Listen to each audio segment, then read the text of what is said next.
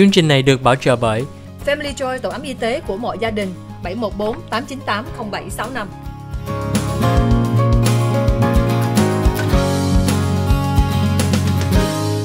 Hi, welcome to the OC Health and Education Show on Little Saigon TV. I'm your host, Julie Yip. To us, OC stands for our community because we believe that our community is stronger when we come together. We thank you for joining us each Tuesday evening on channel 56.10 and on Wednesday morning. As you know, this is a bilingual English and Vietnamese program dedicated to educating, empowering, and inspiring our community. Today on our program, we have Lan Nguyen, who is the board member of the Garden Grove Unified School District, to talk to us about programs that are available for our students during the summertime. Many of us think that program stops in the summer, but students will continue to need our support. Julie kính chào quý vị khán giả của Little Saigon TV trong chương trình kiến thức y khoa, gia đình và xã hội. Chương trình OC Health and Education là chương trình song ngữ. Julie hy vọng nói về thông tin rất là quan trọng cho quý vị. Hôm nay Julie có thời gian mời được anh Nguyễn Quốc Lân to the show một lần nữa, nói chuyện về chương trình để cho mấy em trong mùa hè. Tại nhiều lúc anh Lân, nhiều người thấy nghĩ là mùa hè là trường đóng hết rồi, đâu có còn chương trình gì nữa. So Julie cũng cảm ơn anh Lân một lần nữa đã lên đài Little Saigon TV. Oh, thank you, Julie. Very honored to come back to the program today. I'm be happy to talk about something that a school district can offer, not only from Garden Grove, but I think it's statewide. It's something that parents should know for the viewer watching it from all over the world, especially in California. We still have a lot of service to you. Cảm ơn quý vị. Tôi là luật sư Nguyễn Quốc Lân, rất là hân hạnh được trở lại trong chương trình ngày hôm nay cùng với chị Julie. Trong chương trình này chúng tôi muốn nói về nhiều cái chương trình dịch vụ cho gửi đến các phụ huynh, không hẳn là học khu Garden Grove mà đương nhiên là tất cả các phụ huynh trên toàn tiểu bang luôn. Tôi biết là nhiều thính giả coi chương trình này từ khắp mọi nơi trên thế giới, nhưng mà các quý vị mà phụ huynh từ California đó thì vẫn biết rằng có nhiều chương trình vẫn tiếp tục phục vụ con em của quý vị trong cái mùa hè này. Julie thấy đó là rất nhiều người Việt Nam trong cộng đồng Việt của mình là cũng quen anh Lân, biết anh Lân là ai rồi, mà Julie cũng muốn giới thiệu một lần nữa là anh Lân cũng là một người father. Thì Julie cũng muốn trước nhất là chúc là Happy Father's Day gần tới đây, với tại năm đây là Andrew là con của anh Lân cũng được ra trường, là graduation month. That's such an important thing anh Lân, and such a great accomplishment. Tại Julie nhớ là Julie gặp Andrew hồi Andrew mới có 3 tuổi mà thiệt ra bây giờ là 21 tuổi rồi phải không? Vâng, Andrew, Julie was Andrew's first teacher when he was at 3. Speech therapist. Yes, he went in. He had some speech problems, so also Julie helped him, and Julie met him since that time. He graduated from Garden Grove High School in 2018. I saw some sort of picture today, and today, 4 years later, he graduated a Bachelor in History from San Jose State, and he's on his way to the master program at UC Davis with the combined with credential. He will become a teacher in history, and then hopefully 1 year later he come out trying to look for a job as a teacher. Và tôi xin giới thiệu Julie có nhắc đến con của tôi là Nguyễn Việt Long, Andrew, tên là Andrew, là gặp cô Julie lần đầu tiên lúc 3 tuổi trong cái chương trình cố vấn về giáo dục đặc biệt cho con em, cho em về vấn đề phát âm của con em. Và Andrew đã ra trường trung học Garden Grove năm 2018, và mới đây còn 4 năm sau Andrew cũng ra trường cử nhân ngành lịch sử tại trường San Jose State University, và Andrew sẽ theo học chương trình master, chương trình cao học cộng với là chương trình giáo dục để mà trở thành thầy giáo trong ngành môn lịch sử. Wow, quite a long way to go. I can't believe how long it's been You know, and I think that's one thing about it, Anh is, you know, this is a month that we also have to celebrate all of our great fathers and father figures who paved the way to a lot of our kids to be successful and do well in school. You must be proud of him, Anh, to see that he, you know, he's on the right track.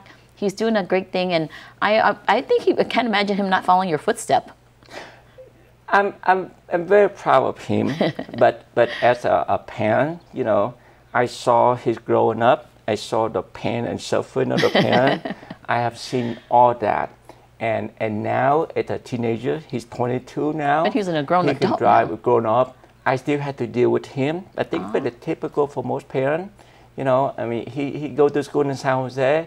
When I would come up, I had to make an appointment to see him. Oh. It's not just like I'm here, so come here. It's not. It doesn't work that way. So I had to deal with that. So I had to make a plan when he's available to go to dinner with the family. It is difficult sometimes for the parent, but I understand. You know, he grown up now. He's a president of the Vietnamese Student Association. He thinks he's always busy. He's definitely a leader. Well, he of course he's busy, but for me as a parent, I think, well, your parents are here in town. That's a top priority. But for him, he had work thing to do, and he has some time left, and he's here. So that is the typical parent to deal with that. Growing up with him as a board member, I see it. I had some sort of bird's eye view of what students go through, what parents go through. That helped me better to help the parent in the district. So I think it's very helpful to have one kid in school to go through the process like that.